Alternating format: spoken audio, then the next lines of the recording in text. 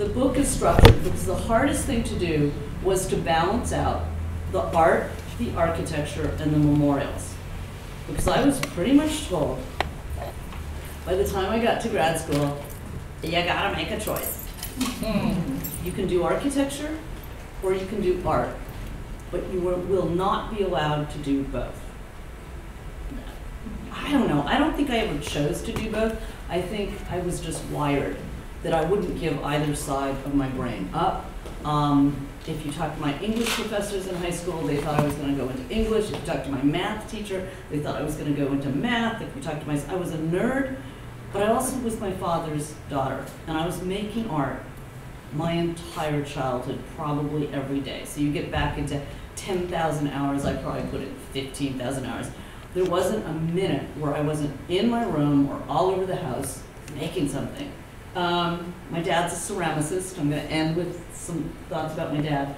This is one of my artworks. So the artwork is in 3 sections. The architecture and design is in 2 sections. And it took me the longest time because there's one part of those 5 chapters that I couldn't figure out what to do. And it's the gardens. Because it was bad enough that I was doing art and I was doing architecture and I had these memorials. But the minute you throw in landscape architecture, it's, oh my God, what is she doing? And I realized what was the breakthrough in the book was the art has an indoor and outdoor component, as does the architecture. And so I make the volume, which is the building, and I also make the gardens outside. But it's tapping into the functional purpose of a garden. A garden is almost built for other people, and architectural work is built for other people. Art, I get to go into my head and do whatever I like. And what kind of bothers me is that there's an assumption that art is easier because you can do whatever you want to do. How many of you are artists in the room? Come on, I want to show of hands. I would say that when you have an infinite number of choices, it's actually much harder. It's almost easier to problem solve. And that's at left side, right side. Was it easier to get A's in math? Absolutely. The one class that you could never guarantee, no matter how hard you worked and no matter how hard you studied, whether you got an A or a B, was art. Really, really hard. So, but there is an assumption out there that art is easier. I don't know why. I'm not going to go there. Anyway, so earthworks, starting of the wave field, 10,000 square feet, 100 by 100. You can sit in the wave and read a book. Followed by, I tend to work in series as an artist because formally, materially, my work ranges. At which point, second in this series is not so much of a water wave, but what happens to the sand as a wave begins to get nearer to the beach, nearer to the shore. It's called flutter, very shallow wave formations. It's at a federal courthouse in Miami. And then the last of the series is an hour north of here. It's Storm King. Turned out to be a complete environmental reclamation of a brownfield gravel pit at the farthest edges of Storm King, where we ended up doing a displacement. We were able to use a berm that formerly hid the unsightly gravel pit, and we built most of the artwork out of this berm. And each of the waves goes about 18 feet high. And yeah, when you're working at this scale, they are not letting you drive the bulldozer. And I'm a terrible driver. You wouldn't want me to operate heavy machinery.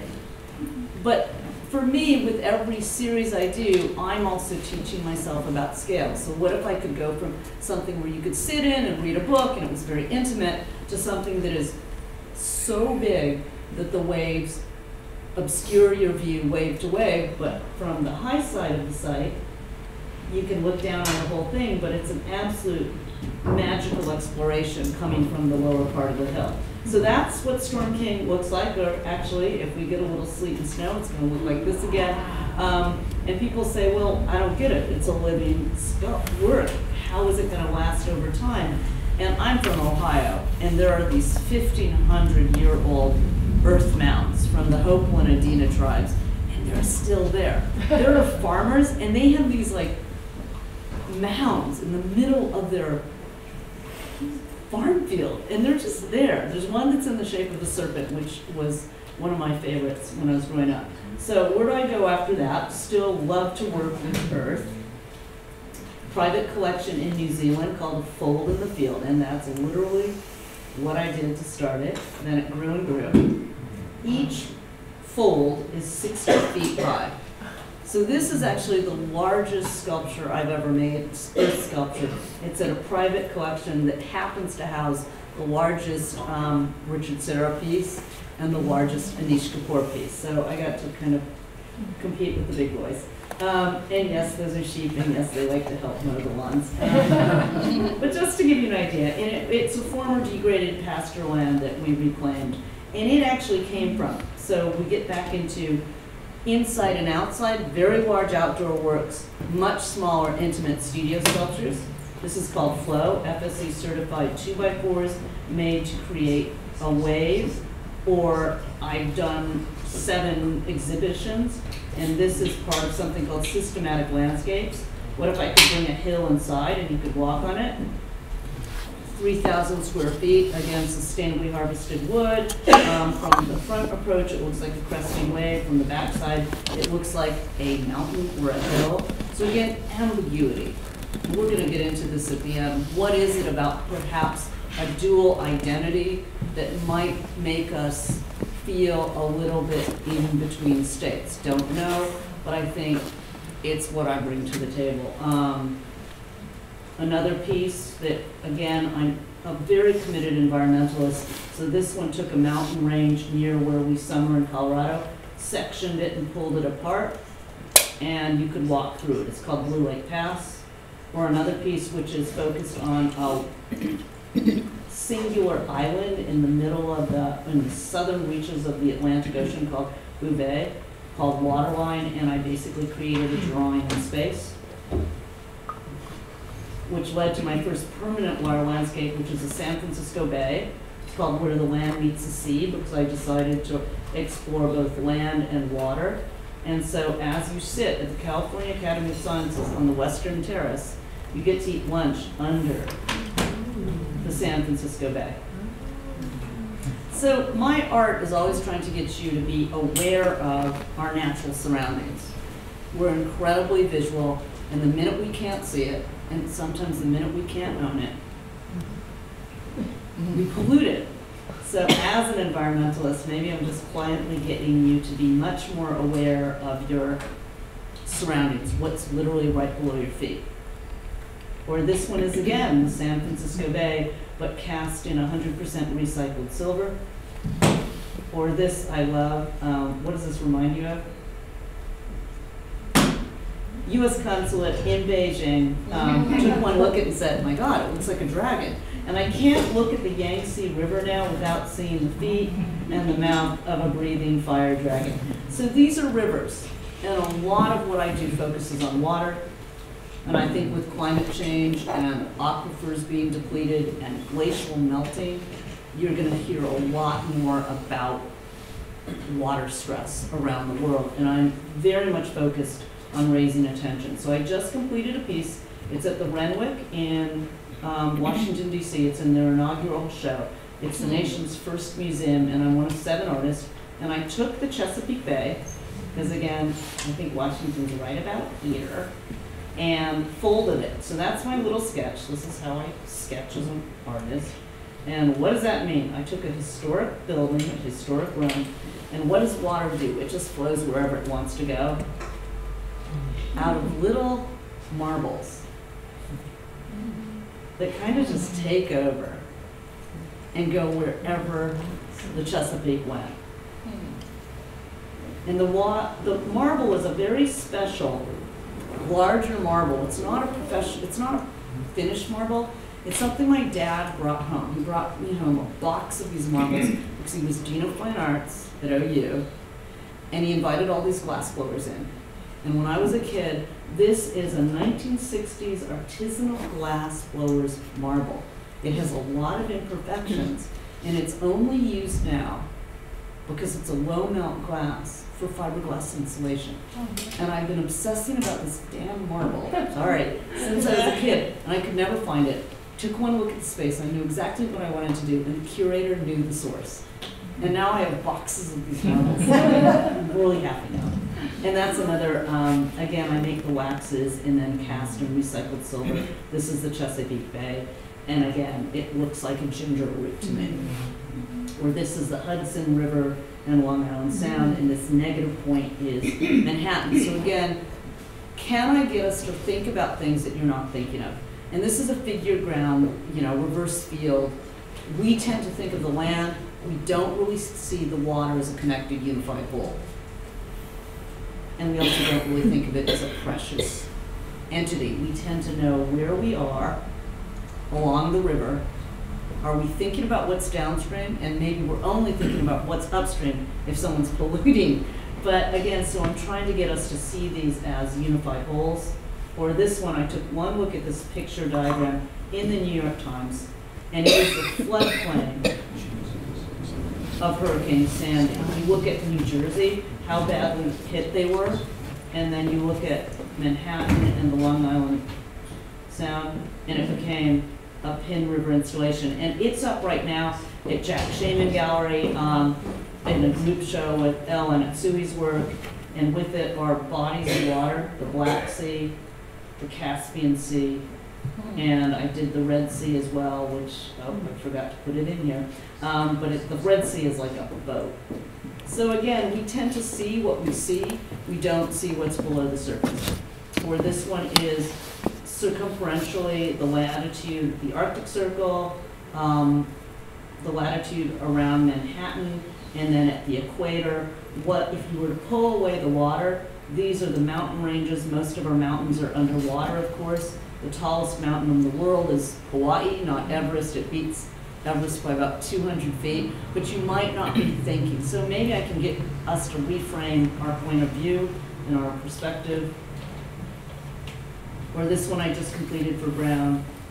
It's a water table of the Narragansett Bay, and Rhode Island's up here. Providence is up there. Oh, and someone sent me this, so I kind of love that. Until hot, taking a drink. Not to confuse you guys, but the other side of me is building architecture. So this is a chapel for the Children's Defense Fund. Or Novartis's campus in Cambridge, Mass. We've been working on it since 2009. Decided they had a West Campus, which is a former candy factory, the Necco factory, with a very hardscape landscape. So I ended up master planning the East Campus, giving them a public park that anyone can use. So it's about 1 million square feet, and then this is about a 400,000 square foot research medical building, which is again inspired. This is the front entry. This is along Mass Ave. Everything along Mass Ave had to be given back to retail. So you had to literally define the entrance to Novartis, and yet you weren't allowed a front door on Mass Ave. So this whole thing hides up here a theater, an auditorium, but it also becomes the entrance portico to the building. This is inspired again by science, and I'll get to that in a minute. But it's a translation between something that is very much about nature and what does medicine do? It systematizes that patterning. So the whole Frick pattern is kind of a dialogue between what science does to nature to discover new medicines, and that's sort of a rendering about what it'll look like once the storefronts are in. So this was the last block connecting MIT heading towards Harvard. It was an empty, abandoned parking lot for years, and we've been able to create an urban infill project that will re-engage the street side. And this is just a hint of the inside part, which is all about getting the scientists to come out of their labs and meet one another. And it's all based on a microscopic view of human bone. And you can see right through it, and that's sort of that patterning. As well as I did this project for Shantou University in Guangdong province, where the entranceway, and they wanted a bell tower. So this is a sculptural element that I created. And of course, that sculpture, it's about 90 feet high. It withstood like a Category 5 typhoon. We installed it about 2 years ago, and it is a brush stroke. It's calligraphy, and the request was, could you make a bell tower? And when students first enter, they ring the bell, they hide their circuit, it's what their hopes and dreams are, and when they graduate, they ring the bell, and they again share what they're going to do. So it's kind of a symbolic thing. And just to give you an idea, there will be 5 monuments, and they break the 5 chapters in the book. One deals with Native American issues, and the last of those projects is a bridge that commemorates what was the most sacred fishing site of the Pacific Northwest. It's called Celilo Falls. More water flowed over Celilo Falls than flows over Niagara Falls, and it was deliberately inundated by the last dam to go into the Columbia. So we will create a bridge that will teach a geologic history of Celilo Falls, go into the Native American history, go into the time when Lewis and Clark barely made it over the falls, and then the decision by Army Corps to create this last dam. It goes silent about 2/3 of the way, and at the very end, there's one quote that will tell you what it used to sound like here. And this is a 6-part series of artworks along the Columbia River, of which they're incredible landscape reclamation sites. So we were met in state parks, city parks, with parking lots and restroom facilities, and no way of connecting back to nature. And then we were able to restore almost 3,000 acres all told to dunes, natural grasses, and wetlands. So that's sort of what the westernmost site, Cape Disappointment, looks like today. And this is, again, what we were met with. Parking lots.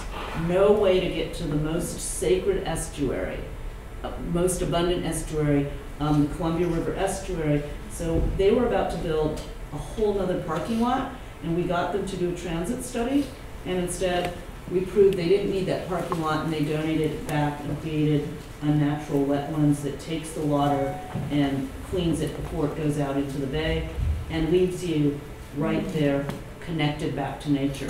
So wherever I can in my design as well as in my art, I'm trying to get you to connect back to the natural world. And the other memorials, of course, or monuments. They're all, to me, memory works. Is the Women's Table at Yale, Civil Rights Memorial, the Vietnam, and my last memorial called What is Missing, which is dedicated to the environment. And even though I say it's my last, I created my own not-for-profit foundation, and I'll be donating to it. So it's, what if you could take a memorial and make it junk form? What if it could be like water? It could flow wherever it was invited in. It's free as long as you share it. We've created through the BBC, National Geographic, and Cornell over 75 1- to 2-minute educational films. And there's an empty box room. You can borrow this show, and you can literally hold the species in your hands and learn about why they're missing.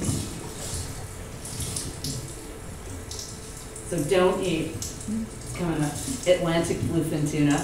In other words, after Japan and Spain, we're taking it out. This is a species we could save by just not eating it. Or we took over the Times Square Creative Time billboard. I surface as Earth Day, because again, it's volunteer for me, so I tend to surface on Earth Day for it. And this one you guys are gonna kind of love. This is like 100 tons of organic, toxin-free compost. And Phillip Lim had invited me as an artist to do the show, and I said, I'll do it, but I want to work with organic, toxin-free earth. All the earth was repurposed to community parks throughout the city of New York. I brought the Perfect Earth Foundation in, and they sent out an email blast through Phillip Lim that tells you, what do you do with 200 tons of toxin-free organic soil? You create Phillip Lim's 10th year anniversary fashion show, you promote toxin-free organic and agricultural practices, and you repurpose the soil. So why is What is Missing involved? Because over 1/3 of the world's arable land has been lost to erosion. And regenerative agriculture which is no-till, organic, could potentially sequester over 40% of CO2 emissions. So what is missing tries to do is link habitat protection with species protection. We created a little film, it's called Save Two Birds with One Tree, and it's all about linking the two and being able to take a huge bite out of climate change emissions at the same time protecting species. So within it, you know, and all this went out through Phillip, Lin, through Perfect Earth, through us, that teaches you what you can do to make your lawn toxin free. And of course, for me, it's not just the species that are at risk, it's the habitat. This is what we're faced with. And these are some things as an artist that I wanted to point out are missing that you might not be thinking of. So the question is, how can we protect it if we don't even realize it's gone? So this is the scale of species. Or the fact that a cod in 1890s was bigger than a man. So history and memory, with every successive generation, we assume what we know is the baseline. But the baseline keeps shifting. And with every successive generation, we lose sight of what we've lost. These are buffalo head skulls. So go to the website, explore it, add a memory, something you've personally witnessed diminish. So we got a map, a growing map, an ecological history of the planet, and then actionable items, what you can do in your everyday lives, and what you can do, sort of big picture macro thinking. You can view these stories geolocated or along a timeline. And this is just a little hint of some of the stuff we'll be doing online for MOCA to teach a teaching timeline. So that's in the works as well. But this is what's up on the What Is Missing website. The personal memories, please share one, historical quotes, core videos, conservation, our best success stories, our worst disasters, and these in-depth timelines of cities and waterways and species. So you can click on the timeline of London or New York. And the beauty is nature is resilient, and the minute we start protecting it, nature comes back. But you might not realize that according to this one Dutch explorer, the lobsters were 6 feet long, and the oysters were 12 inches in diameter. Or that sturgeon were so plentiful in the Hudson River that boats collided with them, and they were nicknamed Albany beef. And they were slaughtered and fed to the hogs. So there's a big part of green print which is going to be about envisioning a sustainable future. So what can an artist do that the experts aren't doing? And it's giving us hope. And it's literally, if we took the entire world's population today and we lived at the density of Manhattan, how much space would 7 billion people take up? State of Colorado. So maybe in art, we can get you to rethink what the problem is. So you have to give me a personal memory. And now we're home. So MOCA. I love this space. Not the space, but the place. And the stories that we can all bring to this place and share, whether it's in the museum or share online. But I think it's really important that we don't lose these memories, and we don't lose our shared stories and immigration. And whether it's a more general idea that other than Native Americans, we're all from somewhere else, and there's generalities that connect us to other immigrant stories, but also what makes us so special and what makes each one of us, how can we share our stories? And I don't know, I think I was very in denial about being Chinese when I was a kid growing up. And little by little, I've kind of realized how much my entire work and my entire body of work is because of my dual identity. And I just want to end with, my mom and dad's tile is up there, because when you first come in and you enter MOCA, we didn't just come from our Chinatowns in San Fran and LA. We went all over the country, and it's a very complex immigration story, depending upon when you immigrated from China, as to where you know, where you ended up in the country. And so as you walk in, the journey wall almost in an instant tries to get people to think of stereotype. We went everywhere. We're everywhere. We became a part of the fabric of this country. And what is that? So this is Athens, Ohio, and my father was a ceramicist. And this is one of his murals. It's like before we went to the moon. It's one of his moonscapes. And I think, you know, they never taught me about, you know, how you think, but I think there are certain things in our culture that we absorb through the skin, or maybe it's in the way all the dishes we ate out of were my dad's dishes, and the way my mother said, you know, you always have to think about other people, and everything you do, you need to share, and you need to teach, and you need to do something, probably because they were both educators, that gives back. But for whatever reason, I'm incredibly grateful for how they brought me up. And I just maybe, you know, I'm so committed to MOCA because I'm trying to connect back to something that is so important to them. And I think they were probably pretty pained when I was growing up that we're the only Chinese family. So I looked around and I wanted to fit in. But they didn't ever say anything. And little by little, I think my mom came here. My dad passed away in 89, but my mom came here a lot with me, and it was really important. Anyway, that's all I need to say. I think Nancy has some questions and whatever, but thanks for listening to me.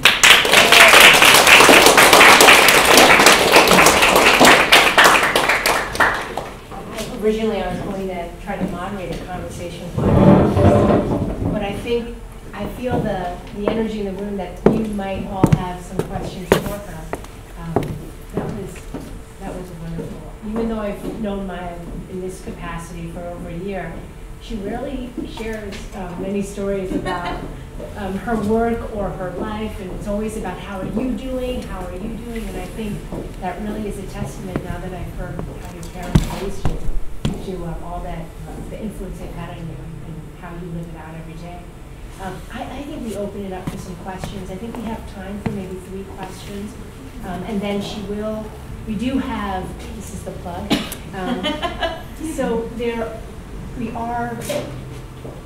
there is quite a bit of interest in the Journey Wall Child. And again, with the Journey Wall Child, what we're trying to do is record your family history as well. So what we do, and Ted Chow actually sat through one of these series, but we sit down and we record your own history. So whomever you deem in your family, we transcribe it and then give it to you as a family memento, and also put it in the MOCA collection, which is very important. So for instance, if your ancestor perhaps was a paper son, we would tag your oral history with certain keywords. This is important for many reasons. One is there's not enough academic research out there about the Chinese immigration story. So when we're able to tag it and collect these stories, then others who do research will be able to come to our collection, which is now 65,000 strong, and be able to do a little bit more research so they get the hints to where else they can go.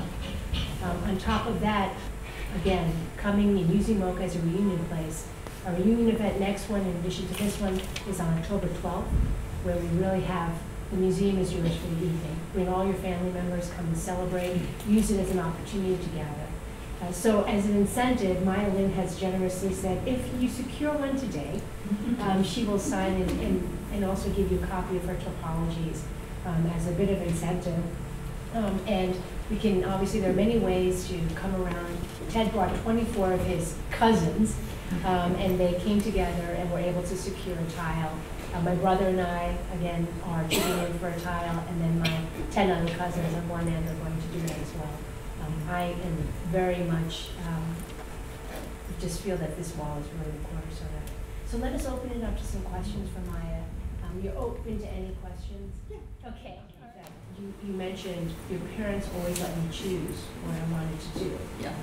That's very atypical for sort of in some Chinese American families, that there's a pressure to pursue more conventional, pragmatic pursuits. My mom was a poet, and my dad was a ceramicist. Now, that wasn't his first profession. He was not allowed to go into art in China. His family was like, nope, so he went into academic administration. And it took me years to figure out that why my dad went from being the ceramics professor at OU to being director of fine arts and then dean of fine arts. And he was like the toughest, meanest dean. He could balance a budget, and he got more money for the art department. They were so glad when he retired. But basically, it was because he was trained to be an academic administrator. He comes out, second career, flees China before the communists have come in, goes to University of Washington, studies ceramics. Because it was something his parents had said, no, you can't go into the arts. And so he was a bit of a rebel. And then my mother, poetry. And so I would say we're the anti-Tiger Mom family. My dad had so many calligraphy lessons and the proper upbringing. He promised if he ever had kids, they'd never have to do anything they didn't want to do. And that's how my brother and I were raised. And I was impossible as a child. I was difficult. And I'm sure they looked and were like, what have we done? But they really believed, they were, in a way, whether it's the scholar side of the Chinese ilk or they were just rebels, but for some odd reason, we're like completely against stereotype. And any of my friends who are Chinese are like, they didn't have that freedom growing up. It's a bit unusual. I don't know, does anyone else, their parents were, like maybe from the academics, I'm thinking maybe it's an academic thing that, just let your kids do what they want to do. I don't know, but maybe I was just in a very unusual situation. Yeah, I think it's post-war, there was nothing to lose. People figured that, well, the McCarthy era and during that time, there could be an atom bomb, and they just figured we'll be artists, and like my father was an artist, and abstract art was pretty radical at that time, and being the only Chinese family in upstate New York, we just kind of just did what we wanted, and it was kind of maybe the best thing is to be isolated, and speaking Chinese at home, and people didn't understand what we were saying, and the food we ate was just tofu sandwiches, and people would stare at us all the time, and they always said, when are you going back home? But we couldn't go back. And then my parents brought us up only speaking English. They only spoke Chinese to each other when they didn't want my brother and I. They were saying, and they were always arguing because they had different pronunciations, because my mother spoke Amoy, Mandarin, and Shanghai. Is there a Shanghai dialect? It's like Shanghaiese. And my dad spoke Mandarin and Fukienese. And we couldn't figure out why they were always arguing over pronunciation. But it was just one of those things that they wanted us to assimilate. And the generation right after us, bilingual, but definitely raised ABC, like you wouldn't believe. Additional question? Yeah, see, I knew it, Stephen. Vietnam War was very early in your career. Yeah, I was 8 years old. And I know you were saying that personally you didn't want to be bound by being an artist, an architect, or say a memorial maker. But professionally, how were you able to position yourself? I think very few artists, like maybe Guido Conchi, have been able to try to bridge architecture and art. I think the hardest one was, I got labeled as an architect right off. I think it was harder once you get labeled. It maybe took a decade longer to really have people come up, and like one of the first artworks I ever did was for the Wexner Center, and I would just sit there and someone would say, I really like, and I'll remember it when someone said, I really like Groundswell. And I was like, yes.